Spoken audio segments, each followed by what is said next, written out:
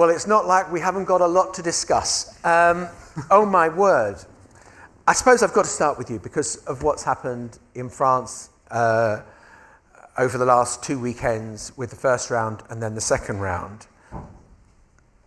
Did Macron's gamble of just suddenly saying we're going to have new elections for the National Assembly work, or has it been a disaster?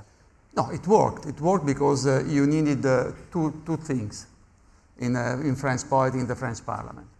First, to mobilize the French citizens, because the threat of the extreme right was absolutely real. And from this perspective, I think that the French citizens responded very well. Very high turnout, the highest since the election of François Mitterrand in 1981. And I might sound naive or idealistic, but they won on values. They won because they understood that each generation must do its own battle to keep the values, the civil rights that we have, and to promote other civil rights. And the threat against the fundamental Republican values with Le Pen was too high. I mean, look at the debate, what they wanted to do with the binationals. Basically, if you are Franco something, you couldn't have access to some posts in the public service, which was clearly anti-Muslim, because they say binational, but it was against the Franco-Muslim. So that's the first point. And on this, the bet was won. The second, it is the National Assembly was blocked since 2022 because there was a relative majority and because neither on the right nor on the left, they wanted to cooperate to provide solutions to the European system. Now we have to see whether in this new context there will be adults in the hemicycle or two rugby teams. So I was the BBC's Paris correspondent in 2002 when Jospin failed to get into the second round of the presidential election, and suddenly it was Jean-Marie Le Pen versus Chirac. And that was the first time that people sat up and thought, my God, the National Front or the Rassemblement National as they are now are a political force.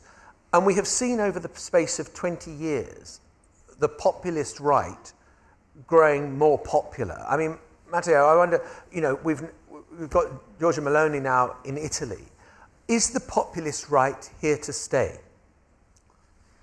First of all, thank you so much, because for me that is a very good day. Is the first day I joined to Tony Blair Institute and I became colleague of Sanna and a lot of people, so I'm so excited. I think I'm here as expert of chaos because I'm expert of Italian politics. And you can imagine, really populism of far right is present everywhere. Is not only in Italy or in France, is everywhere. Thinking what would happen also in your country, and particularly what could happen in the next months in the United States again. My opinion is that, first, we have a problem with the spending power. The working class is in crisis, and the middle class is out of the game in the day-by-day life. That is the first problem who create a good climate, a good environment for populism of far right. Second point, I think Tony explains very well in the article Sunday in the Sunday Times and also this morning. If we don't accept the challenge of fight against criminality, in 1997 New Labour won with a message very clear, order and law. But if we, from left, we don't accept the idea to fight against criminality and the sentiment of fear of the poor people, of the middle class, in terms of have a strategy against criminality, I think we don't win and we open the doors to the far-right populism. The third and the last, I think we have a cultural problem around the world. And that is a cultural problem we is in the universities in USA.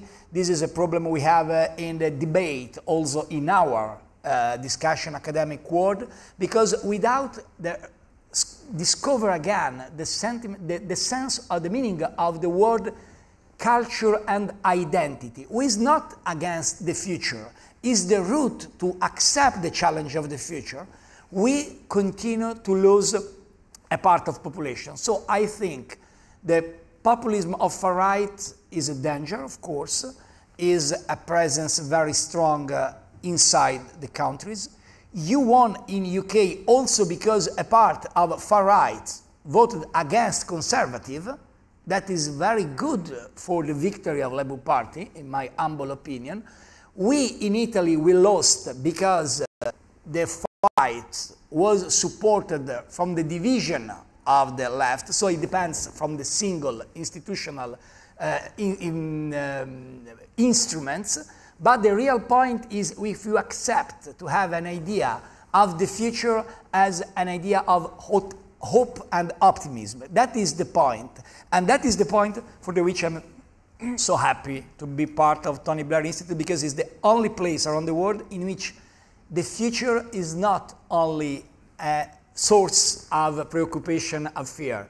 The future is the most important challenge and the most important ally we have if we believe to be progressists. If we are progressists, we believe in the progress and we believe in the future. That is the problem of far right understand and left doesn't understand now. That is the problem. Sanna, is it the same issues in Finland that are kind of the drivers of populism, or are there different issues that are taking place there? Well, I do agree with Matteo that we are seeing the rise of far right or extreme right everywhere in Europe and actually everywhere in democratic world. But it's not a new phenomenon. If we look at Europe's history for the past 100 years, there have been always populistic movements, there have been extreme right parties, movements even much, much worse than what we are witnessing right now. So it's not a new phenomenon. And it actually grows from the same roots: fear of people, fear of change, resentment of government, resentment of power or the so-called elite. People feel frustrated when their everyday lives are not seen or heard, when they see that there is injustice in the societies. And populistic movements, far-right parties, they are taking these feelings of fear and resentment and using those feelings for their own benefit to gain popularity and support in elections in democratic countries. I'm very happy, of course, of the massive win of Labour Party here in UK. It is a victory for sense. It is a victory for reason. I'm also very relieved of the French elections that were just in this couple of days. It was a relief, but it will also mean, I think, difficult negotiations to form a government, but still the far right didn't win. And now we're all looking, of course, to the US elections, what will happen there. And let's face it, it could all go terribly wrong, and the whole world will feel the pain of the possible win of Donald Trump. So it will pose a threat, I think, to all of Europe, and we should really also look at our own backyard and try to figure it out. How will we face this new kind of populistic movements and the upcoming of possible second presidency of Donald Trump? Yeah, so, I mean, let me ask, because you raise a really interesting point about the sense that the elites are out of touch and the people are being left behind and they've got no sense of power.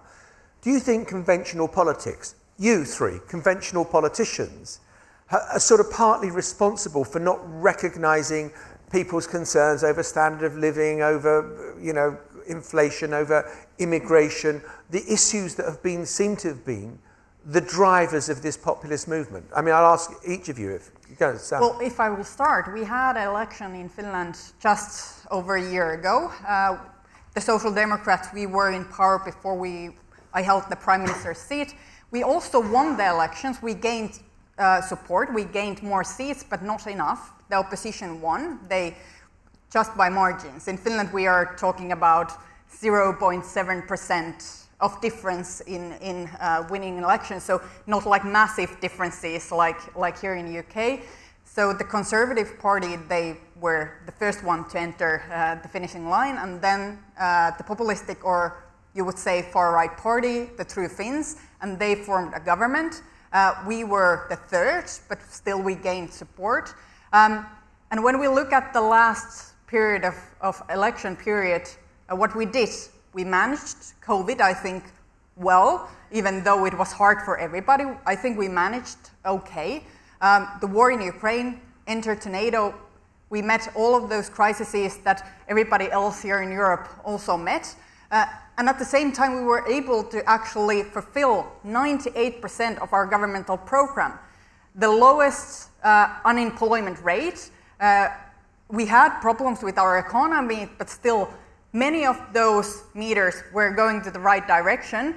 And people weren't actually, I don't think that they were so frustrated of the government because we gained popularity of over 60% up until the end. But one of our coalition partners said before the elections that they wouldn't partner with us anymore, so we couldn't form a majority coalition. And in Finland, we always have coalition governments, so you need many parties within a government to form majority government. But we fulfilled 98% of our governmental program, and we did a bunch of big reforms, which I'm very proud of.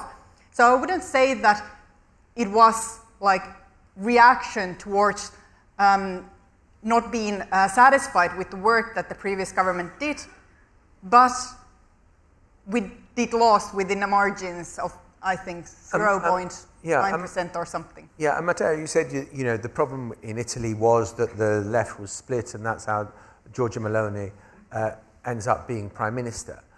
But she did tap into that discontent that was felt among certain sections of the population that they had been left behind. It's very complicated to discuss about populism in Italy because if you consider populism as a startup, Italy is a Silicon Valley because we saw in the last 30 years the first Berlusconi, five-star movement, Lega Nord, an unbelievable number of different populists and populisms. I think three very brief points. First, we live, particularly in Italy, at the problem of populism also because as politicians we need a timeline, a vision, an horizon, and we are in the middle of a day-by-day election with the election on Twitter, Instagram. There is not vote, there is like. And the politicians think about day by day, about the last point is I have a tweet 2 hours ago and I have less like than the past. That is a problem.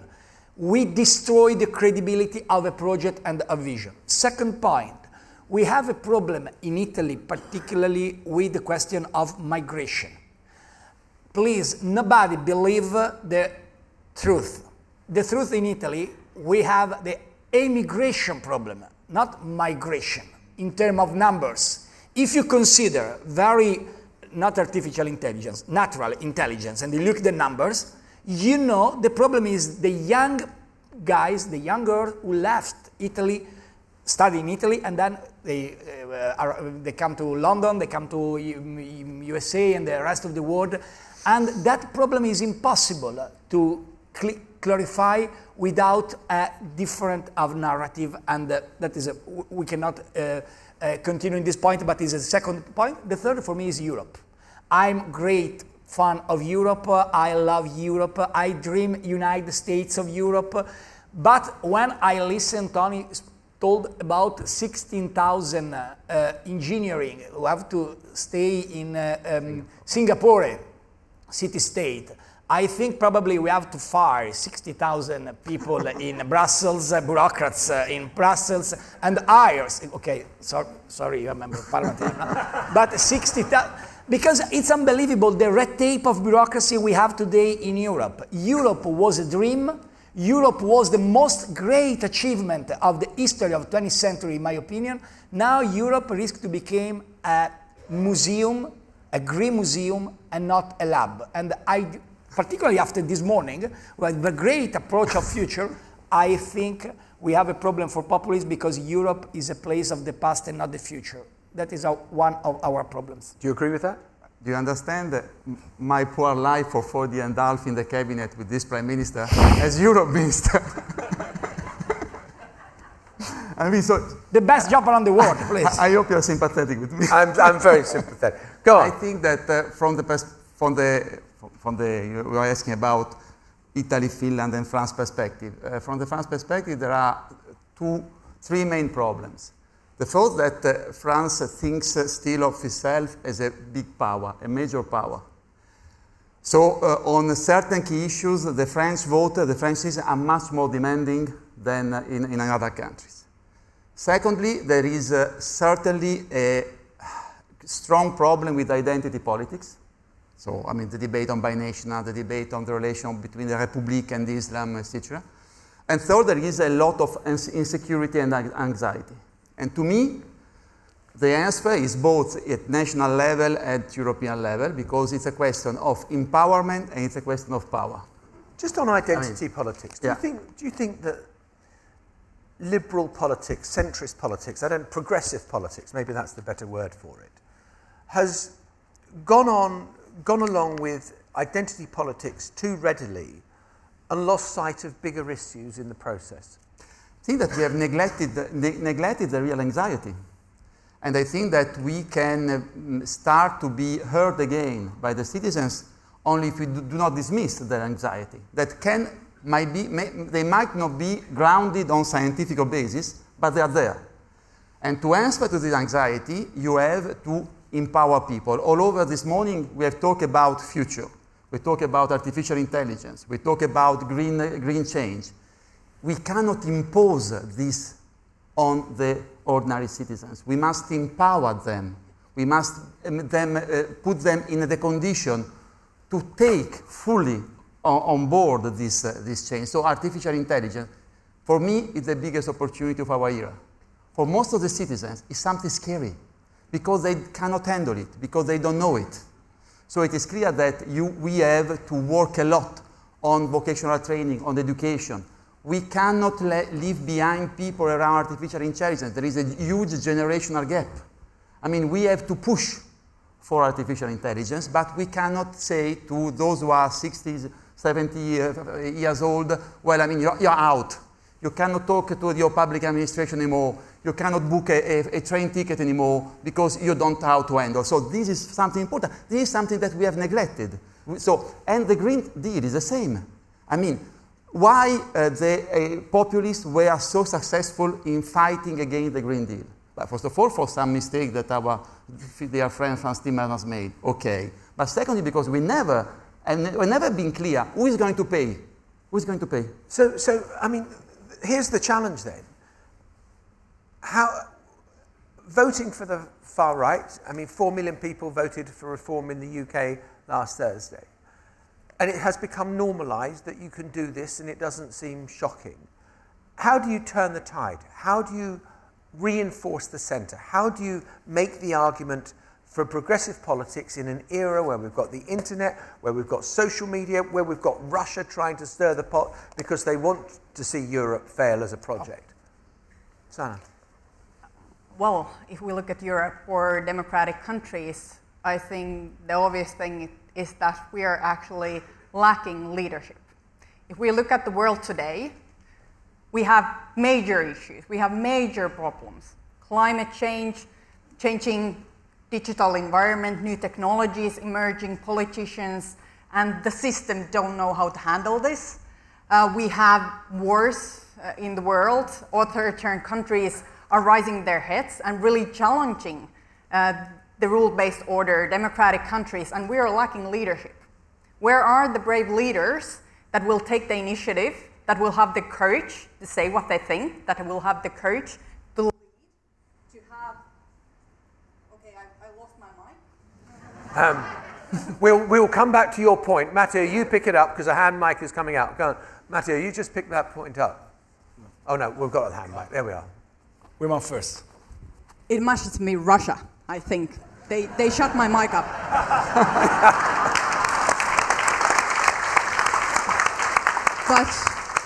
But as I was saying, we're facing era of big challenges of the world. And the world needs leadership. Democratic leadership, liberal leadership, leadership with vision. And I think people would like to vote for that leadership. They would like to vote for that courage. They would like to vote for that vision. But for some reason, maybe because of the reason that Matteo said before, politicians, they're looking on their social media, they're looking likes, they are looking day-to-day basic things and not actually taking their focus on the real matters at hand. And I think that the people, they are just thirsty for real vision and a real strategic analysis of the world and a plan how to fix these major challenging things that we are all facing. And when we look at Europe, I think European Union, it's in trouble because of the reason that you mentioned, but there has also been big things that we have been managed to do. For example, in COVID, it was a big success when we did have the common purchases of the vaccination, when we were able to distribute those vaccinations to our citizens, we were able to solve these problems. And I want to believe that we are also able to solve another problems, but we have to work together. And I think what we also need is a vision for Europe, not for a vision of individual countries, but actually for the whole Europe. How can we work together to solve these challenges that we are facing? For example, the situation in Ukraine. How can we help Ukraine to prevail the war when they are now facing this disaster defending the whole Europe? It is so ghastly that the president of Hungary, the prime minister of Hungary, is visiting Moscow and meeting Putin at the same time when Russia is bombing Children's Hospital. Yeah. Not in the name of Europe. But we need voices to really tackle these problems that we have in Europe, within Europe. And it's an abomination that Orban is even the one that could hold the presidency of European Union. I think we should just have Hungary to let loose on this task and put the next one at hand to lead the presidency in European Council. Okay. It is an abomination. Agreed. Matteo? I think that in my little experience, I became prime minister at 39 years old. When I was 39 years old, the youngest prime minister, the youngest is not important in Italy because the second was Mussolini, so the benchmark is not so good. But when I became prime minister, I remember I tried to give a message of a great optimism about the future. And with this approach, we delivered a lot of reforms, maybe too much. We did a great job, but we lost the confidence, particularly of my generation, because we gave a message maybe too superficial about how future could be good, particularly when the people have some difficulties. So, my question about the future is that we have to combine together a great vision as the great approach we can do in the next 10 years, but at the same time to don't forget never the difficulties of the people, particularly of the new generation, because we have an expectation of life. This morning you explained very well, unbelievable, in UK from 68 to 81 years old. And we have a new generation, we risk to lose the new generation in the isolation and the solitude. So my opinion is we have to give a message of great hope for the future, but at the same time, this great vision have to be a day-by-day plan, a day-by-day execution, a day-by-day capacity to combine together everyone. A very brief word, because we're out of time. Listen, we live in a world where brutal violence is back, where barbarism has become a weapon of war. Look at the children's hospital in Ukraine, and we have to provide ourselves with the real power at European level.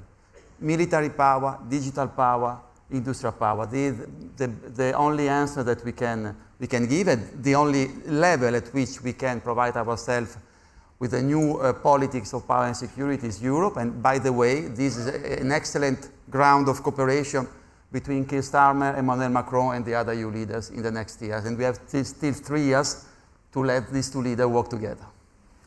All of you, thank you very much indeed. Great panel, thank you.